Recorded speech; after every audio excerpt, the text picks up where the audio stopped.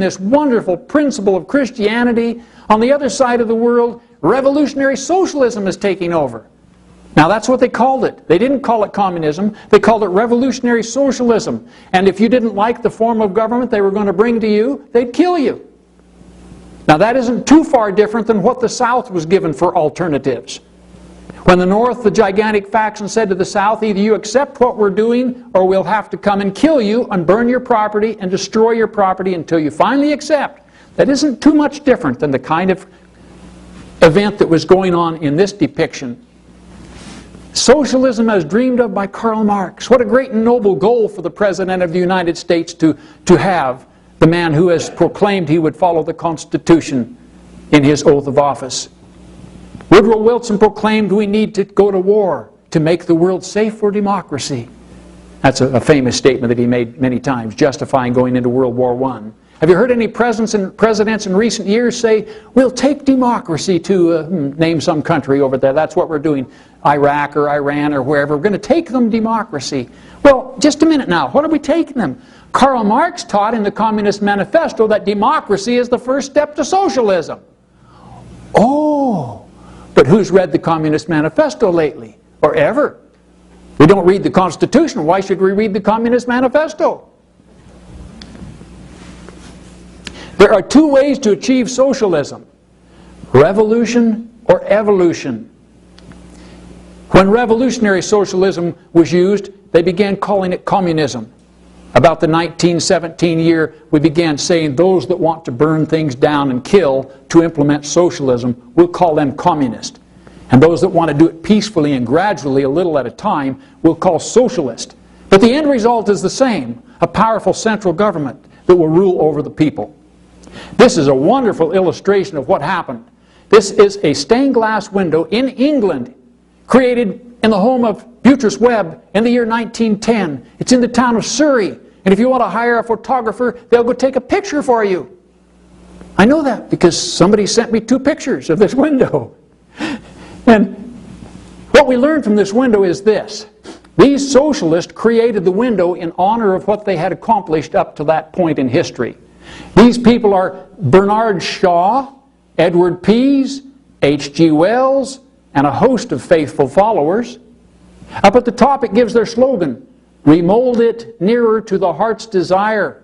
And down here is the world, and they're remolding it. Now that's an anvil. This is a bellows. He's pumping the bellows, blowing air, he's heating the world, and now they're going to shape the world to their heart's desire. I relate to that because I'm a blacksmith. Are they going to try and destroy the world? No, they're going to reshape it. Going to reshape it to their heart's desire. Well, what is their heart's desire? You can find that out down here. This stack of material that they're worshiping is not an altar of God or our Heavenly Father. That's an altar of books. They're worshiping the socialist literature of the period. And the bottom book is called Fabian Tracts and Essays.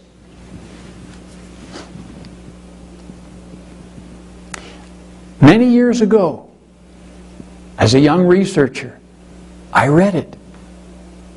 The words of George Bernard Shaw explaining what the utopian society would be. Just what should we do to have a happy society? Here's what we should do. The government should own or control all of the land. Now that map is an outdated map. The black area is claimed ownership by the federal government. The white area is state and private land. That map is old. There's more black area today. The federal government keeps acquiring more land.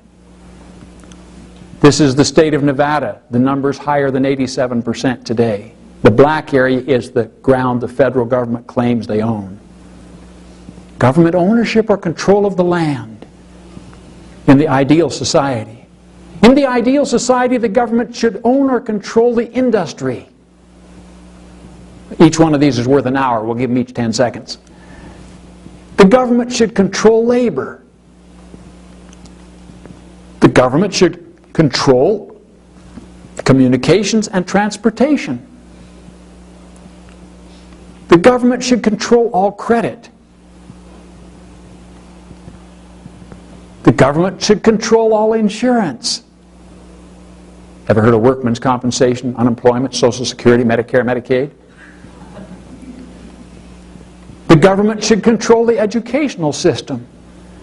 Karl Marx in the Communist Manifesto says the government should provide free education in public schools. That's right out of the Communist Manifesto.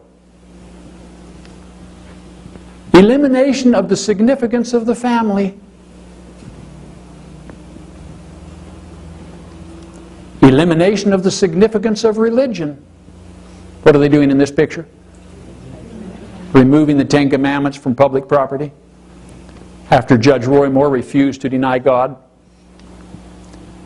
Establishment of a minimum wage. Ah, what a great blessing to the poor if we can just raise the minimum wage some more. A universal system of pensions. Here's Franklin Roosevelt signing the Social Security Act. Justified use of force if necessary to attain these goals. If you don't like it, we'll force you at the point of a gun. A graduated income tax to pay for our programs. Now actually that one wasn't in the Fabian Tracts and Essays. I didn't see it. So I plucked it out of the Communist Manifesto just so you could see that that was one of their social goals at that time. And down here we have the head of that department, the head of the Internal Revenue Service, and in the newspaper he was quoted as saying, "Tell us where you are and we'll send you money." Remember the lesson on economy and the economist that was in charge that came up with this grand idea to deduct a little bit each month from your check so it wouldn't look so bad at the end of the year. The pay-as-you-go plan, the Brummel pay-as-you-go plan, that's what they called it. Now, that is socialism. That's it. Oh, there may be more. I've given you an example. I found those personally. I found them in that material, that reading material that was written in 1910 or earlier. I just quoted from material that's over 100 years old. And we've accepted all of it.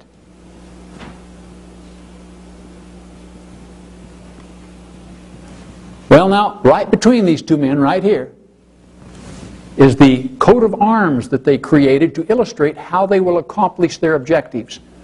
The coat of arms. What is that? Wolf. It's a wolf in a sheepskin. A wolf in a sheepskin. Here's another symbol that they use. This is a tortoise with a dragon's head. That's Valéry Giscard d'Estaing, the former president of France, and they're creating the European Union. And they're having one of their daily discussions, and he sets this out on the table to inspire the leadership. We'll do it just a little at a time, like a tortoise with a dragon's head. Here's another symbol that's used. This was described by one of the people that I hold in high respect. He says, socialism is the plan of the evil one, and likened these socialist programs to the tentacles of an octopus. Socialism is not just bad, it's evil. It is the old deluder's counterfeit of the perfect law of liberty. Now here's what we need to do. One artist drew this special for our lesson. We've got to run off this wolf in the sheepskin. We've got to tie up this octopus, get those tentacles so they can't get into our lives. And we've got to turn over the tortoise. If we accomplish this, we could have freedom once again. But alas, most of us don't know we need to do that. And so now we're quoting another scripture from the Old Testament. My people are destroyed for lack of knowledge.